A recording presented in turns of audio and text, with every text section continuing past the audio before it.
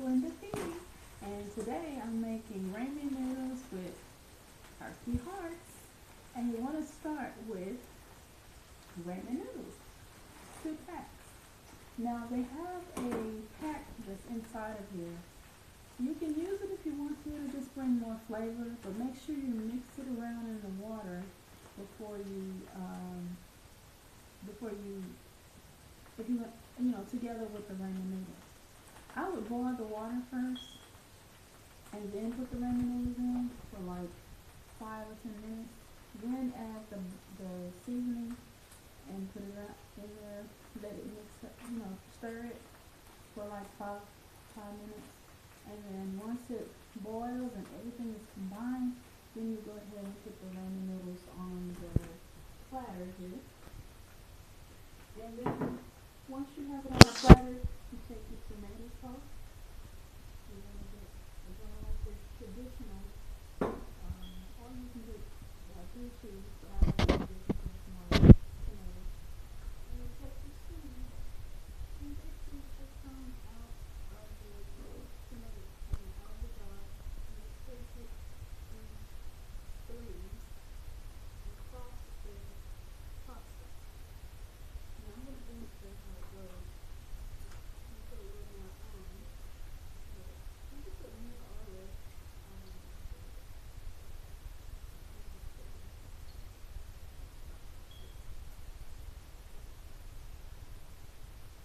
all you have to do is take 6 tablespoons of the tomato and put it on top of the pasta.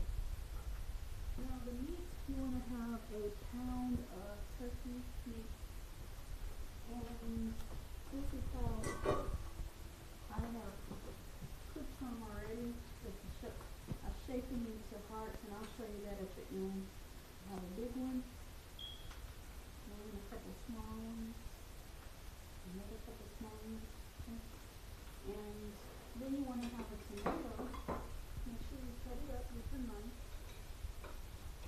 And I have 6 tomatoes that's already cut up there. Now let's go over here because I'm going to show you how to fix them. Now I've already shaped them and put them in here. You just turn them over for 5 minutes. And then you see they're shaped into a heart. Okay.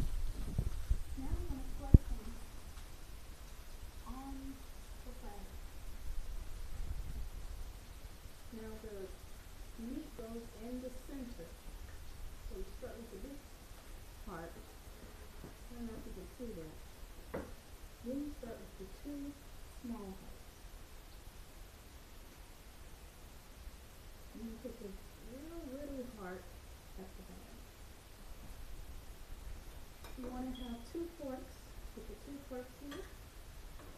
And you want to take the tomatoes and put them right next on the side here, in between the tomato sauce and the tomatoes, but on top of the pasta. The ramen noodles. I think you can pasta. Now pasta takes a long time to cook, so if you want to do this, if you want something quick, this only takes about 10 minutes. 10 to 15 minutes. So, the best part is sugar. And it's a dinner for 2. You have 2 cups. Some Gatorade.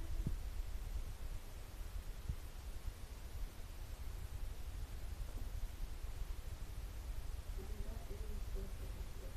Now, on this Gatorade, make sure that you understand that you can't drink the whole thing unless you've been moving a lot, because it has a lot of things here that is for athletes.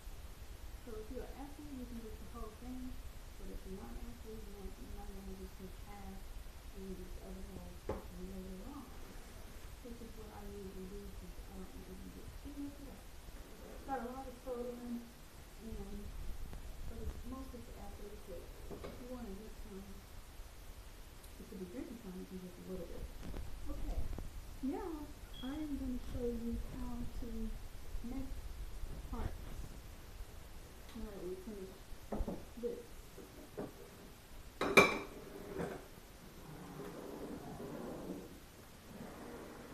Okay. What you want to do, is you want to take some out with your fingers, take it out, depending on how big you want it. Now, this is going to be a medium one. So what we're going to do is shape it like this.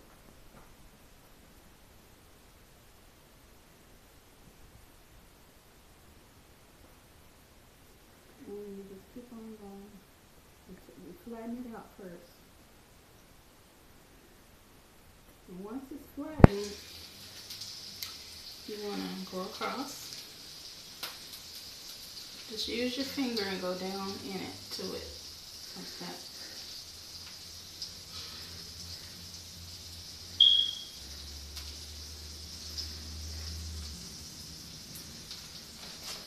And keep going until you get the shape that you want. You just keep pressing and pressing and going around until you get it just like you want it. Now you can use cutters, but I like to shape. See, you know, I like to shape things. So sometimes it's good to feel the food and shape it, because you feel like you really did design it, and you didn't have any real help. It just seems more homemade when you do it this way. And you just keep going until you get the shape that you want. And you can make circles, you can make whatever you want to make, but I'm making hearts this time. And it takes a little while, so just keep working with it until it gets the way you want it. Just keep pushing and pressing and scoop. And the main thing is to go down in the middle like that, because that's what's making the heart. And then smooth it out. And as you can see, we're getting closer and closer to a heart. Pretty easy. Heart. And if it's not perfect, you can tell me it gets food. But you want it to look pretty so people can eat. They'll eat if it's pretty. Okay. Then you just put it in the skillet.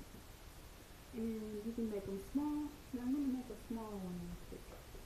That was a medium size one. I guess a large, maybe medium. That's probably medium. Okay, so this is a small one.